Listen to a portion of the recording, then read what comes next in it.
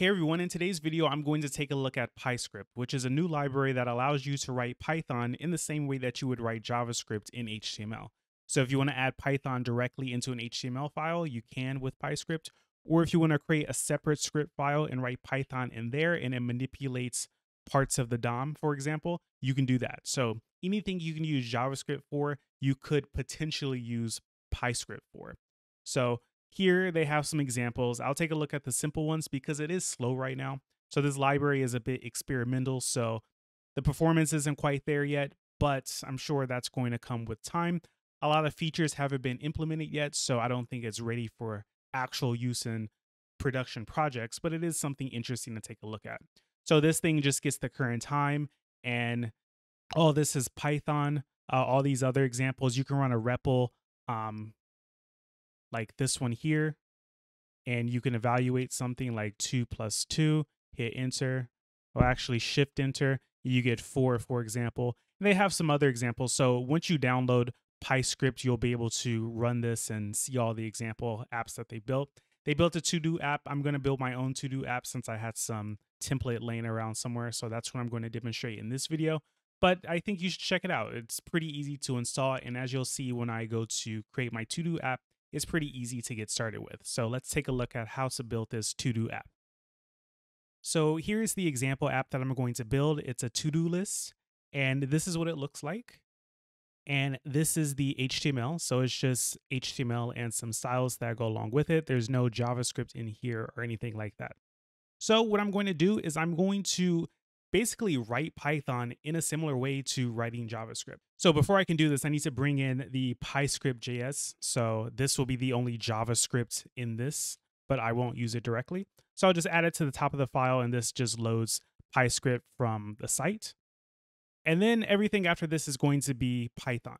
So normally when you write JavaScript and when you want to include another file, one thing you can do is you can go down to the body, and then you can add like the script tags, and then the source of the script will be the name of the JavaScript file that you want to run on this particular page.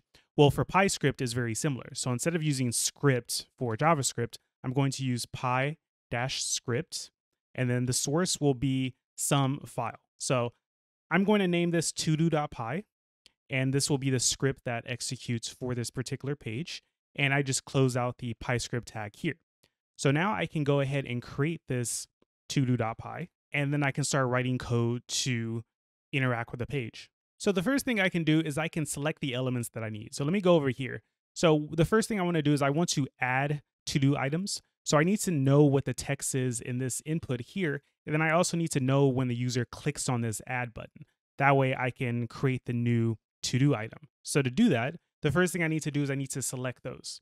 So if I look at the source for the text box and the add button, let's see, we have a form, and then we have this ID to-do text for the text input, and then we have this add button for the add button. So let me go ahead and select those. And the way you do that is you use element. So this element is automatically included from PyScript. You don't have to import it or anything, but element, and then the ID. So I want to-do text, and then I also want that add button. So add button. And then I'll just assign these to variables. So I'll call this to-do underscore text. And then for this, add button. Right? So this pattern should be familiar to you if you've used JavaScript. You can use something like document.getElement by ID and then passing the ID. This is kind of the equivalent of that. Another thing I can select is the group here, this list group, so I can eventually add another to-do item in. So let me go ahead and get that while I'm up there. So it's going to be added here to this to-do list group. So let me just copy that and bring that over. So we'll call this to-do list group, and this will be elements and then to-do list group. So these are the three things that I'll be working with right now. And the first thing I want to do is I want to add a to-do. So I'm going to create a function called add to-do. And it's going to get past some information that I won't use. So I'll just have args there. And I'll put pass for now. And basically what I want to happen is every time that add button is clicked, so this add button that I have here, I want this add to do to be called. And the way I can do that is I could just take this add button And then I can say dot element, and then on click equals add to do. So this should be pretty clear. We're taking the add button and then the element associated with that. So this add button is really more like an object inside of PyScript, and then every element object has the actual element on it. So you have the element object here, and then the actual element, and then we're having on click on that element to call add to do. And this is very similar to JavaScript. The pattern is exactly the same. It's just Python here. So every time the button is clicked, this add to do will run. So one thing I can do is I can say from JS import console. And this is one thing that I find weird. Like, you would think that to print to the console, you can just use prints in Python, but it doesn't work that way. Instead, you can import console from JS and then do console.log. And then I can say something like add button clicked. So now when I go and run this, and I'll open up my developer tools. So one thing about PyScript is it takes a minute to initialize. So once it's ready, I can click on the button.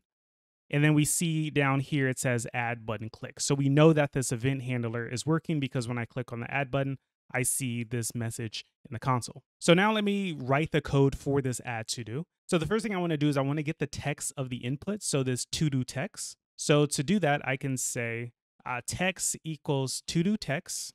So to do text is the element object basically, and then I can get the actual element on that element object in a sense, and then I can do value. So once again, very similar to JavaScript. And then what I can do is I can create a new element. So I'll call this to do underscore item, and I'll use the create function. So this is automatically included as well. I don't have to import it from anywhere. So I want to create a list item, and I want to give it a class. So I can pass a list of classes here. Well, not really a list, but classes separated by spaces. And the class is going to be list group item. So that creates a new list item called to do item. And then I want to set the inner text of that to be the text of the input. So to do item.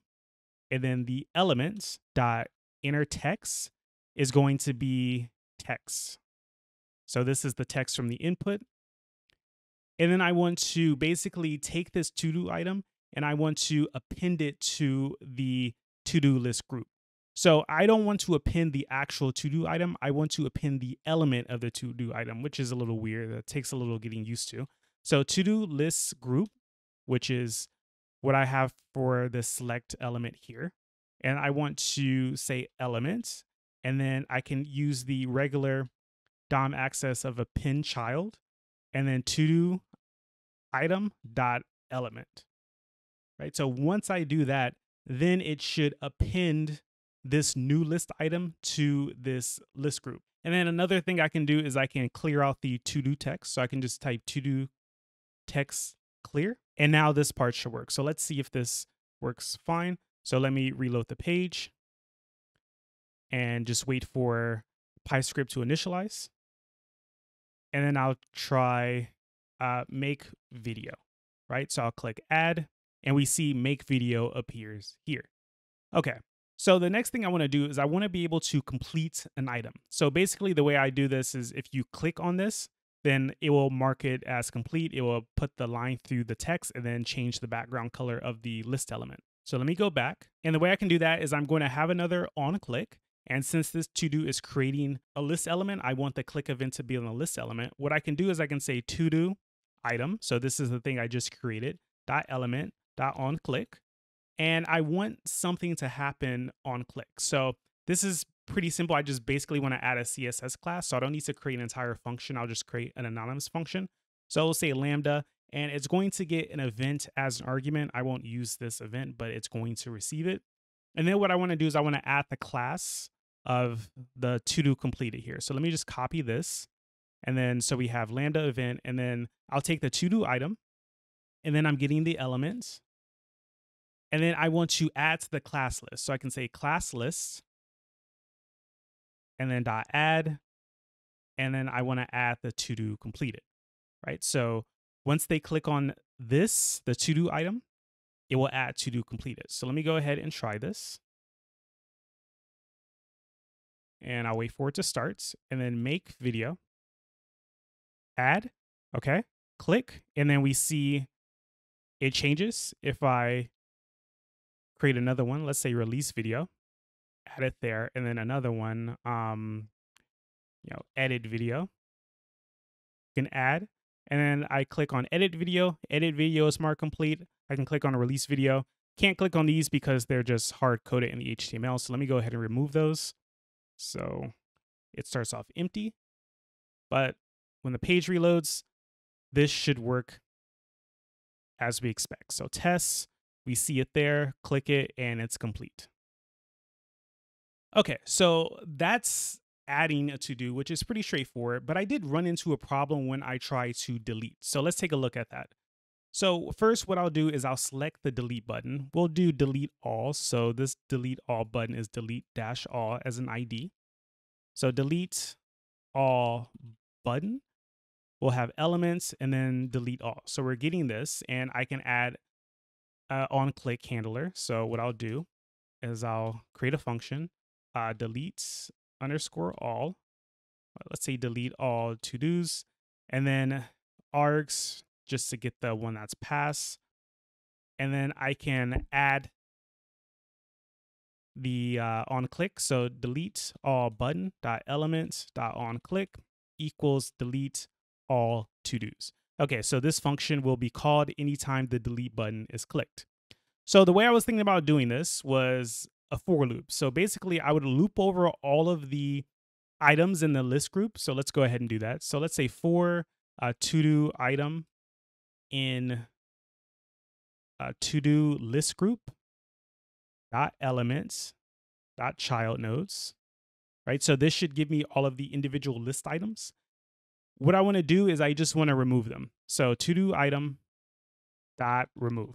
And let's see what happens when I do that. So let's wait for it to restart. And we'll say first, second. And then when I click on delete all, it just deletes one. And then I click on it again and it deletes the other one. So it's a bit weird. And I've tested this with more values. So let's see, first, second, third, and fourth. So I've tested this several times and like it doesn't delete everything all at the same time. So let's see, delete all. We see it deletes two of them. It deletes the first and the third, but not the second and the fourth. If I click it again, it deletes one, and I click it a third time, it deletes another. So I have no idea what's happening here. And I've tried different approaches to make this work, and it basically does the same thing. So because this is alpha, it's understandable like why there are problems like this. And I'm pretty sure that things like this will be resolved in the future, but it's just a problem that I ran into. But overall, I can definitely see the appeal if you're a huge fan of Python. I'm not necessarily sure about the benefits of doing it this way, other than the fact that, you know, you get to write Python over JavaScript, because a language is more than its syntax. It's like the library, the runtime environments, the community, stuff like that. So it's not just the syntax and, maybe the standard library, which I don't think would apply for most things in the browser. But it is interesting. So I recommend trying it out. It's pretty easy to set up, as you saw here. You just import this script and then you start writing Python, and you can see what you can make happen in Python. And like I said, this is alpha, so there will be a lot of changes in the future, and we'll see if things get better. I'm pretty sure the API is going to change because I think it's a little clunky in places, but it's alpha. We'll see what happens in the future. So let me know what you think about this in the comments down below. If you like this video, please give me a thumbs up. And if you haven't subscribed to my channel already, please subscribe. So thank you for watching, and I will talk to you next time.